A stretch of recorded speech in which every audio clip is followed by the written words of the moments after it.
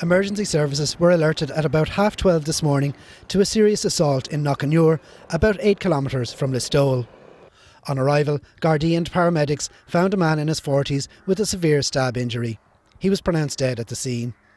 Gardaí sealed off the area and the access routes into the Knockanure crossroads were blocked off for much of the day. Garda technical experts conducted a forensic examination of the area and officers have also carried out door-to-door inquiries. The body of the deceased man, who was from the North Kerry area, was removed to University Hospital Kerry in Tralee for a post-mortem examination. Having known the parents and the family, they'd be very decent people, hard-working people all their lives, and to get up of a Monday morning or go to bed of a Sunday night and get up and realise that your son has died in tragic circumstances, it creates a desperate gloom in the locality.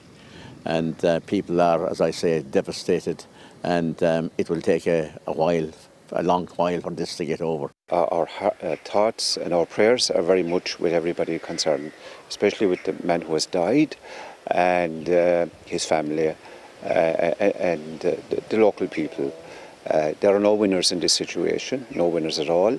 Our hearts, again, and our prayers and thoughts are very much with everyone. A man in his 30s was arrested early this morning in connection with the incident, and a man in his 20s was arrested this afternoon. The inquiry into this death is being led by a senior investigating officer here at Listowel Garda Station, and Gardaí have appealed for anyone with any information in relation to the fatal incident, or anyone with dashcam or mobile phone footage from the Knockanure area between about 12 midnight and 1 o'clock this morning to get in touch with them. Conor Kane, RG.